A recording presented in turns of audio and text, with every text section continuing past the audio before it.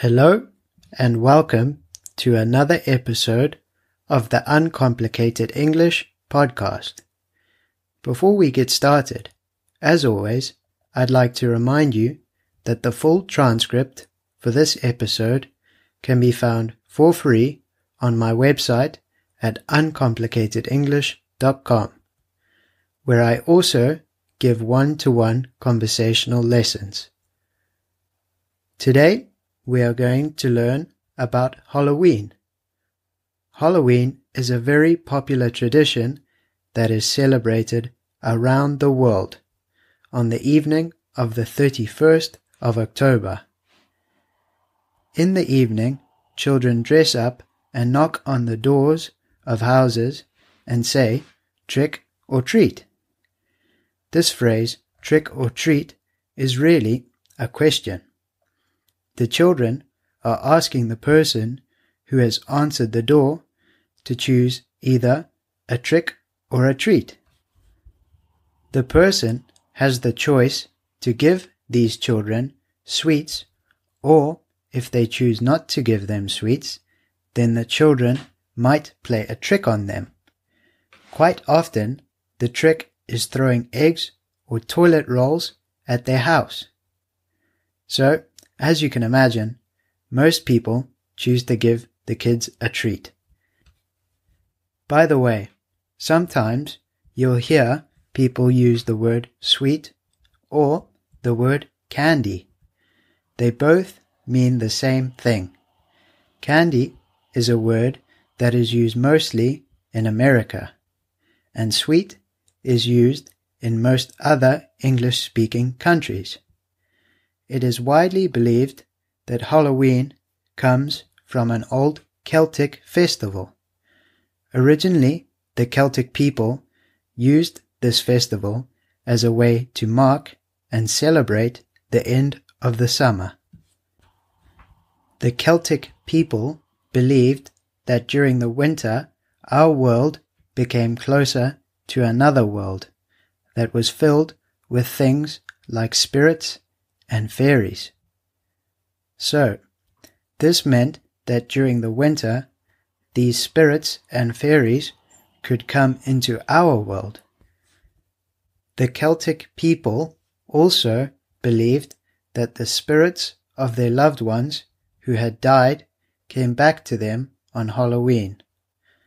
So, to welcome these spirits into their houses, they left a space for them at the table and by the fire. Moving forward in time, by the 16th century, Halloween had changed a bit. People would go around to other people's houses dressed up and pretending to be spirits, and they sang songs in exchange for food. It was believed that if you gave these people food, then you and your family would have good luck for the rest of the year.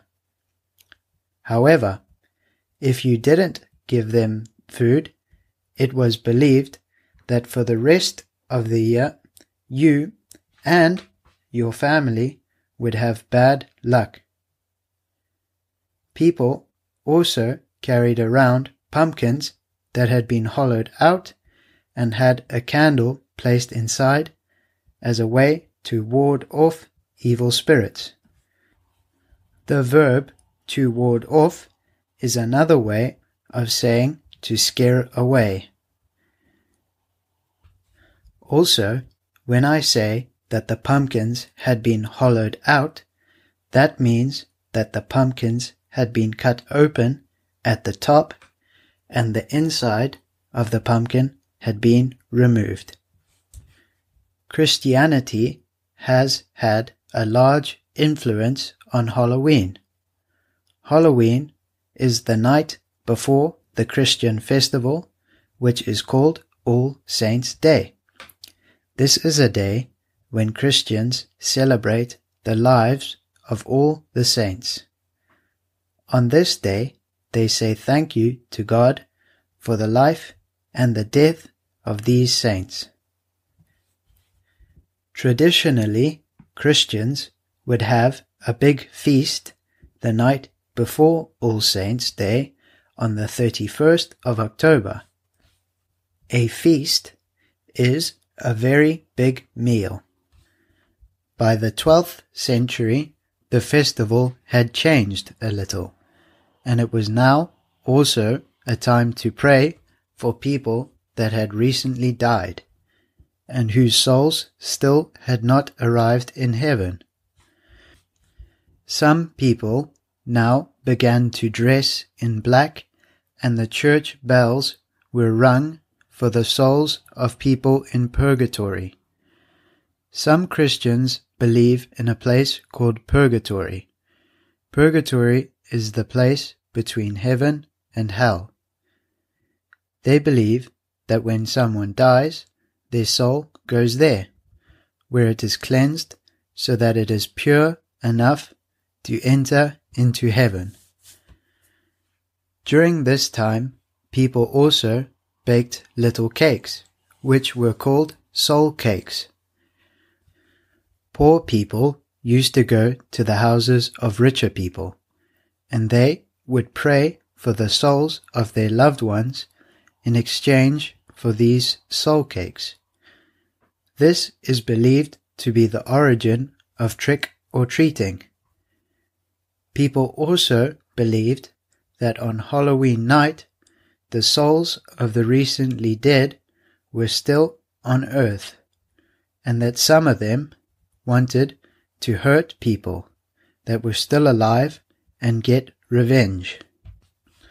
To get revenge is when someone hurts or does something negative to another person who has hurt or done something negative to them in the past.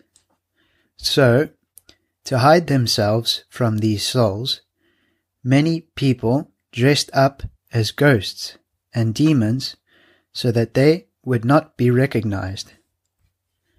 These days, Halloween for most is no longer a religious event. It is more an evening of fun and a good excuse to eat lots of sweet and unhealthy food. However, some Christians are not happy about this and argue that it no longer celebrates the life of the saints and instead celebrates and trivializes evil. When we say that something trivializes something, this means that it makes it seem less important or less of a threat. So when these people say that Halloween trivializes evil, they are trying to say that it makes evil seem less of a threat. However, on the other hand, there are still many Christians that see Halloween as a fun and harmless event. Halloween is celebrated in different ways in different places. For example, often when we think of Halloween, we think mostly of how it is celebrated in America, where people go to different houses saying trick or treat and being given sweets. In other countries, like Ireland and Scotland, often people also have a bonfire and set off fireworks.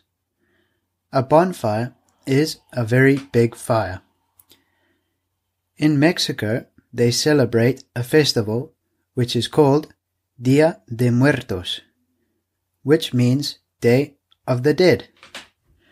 During this festival, they celebrate the lives of their ancestors.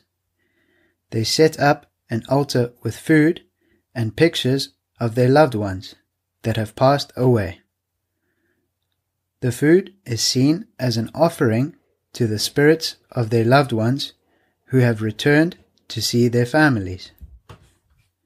That is all for today. Thank you very much for listening. I hope you have enjoyed today's episode. Let me know how you celebrate Halloween in your country. As always, I'd like to remind you that the full transcript for this episode can be found for free on my website at uncomplicatedenglish.com, where I also offer one-to-one conversational English lessons. Thank you very much for listening.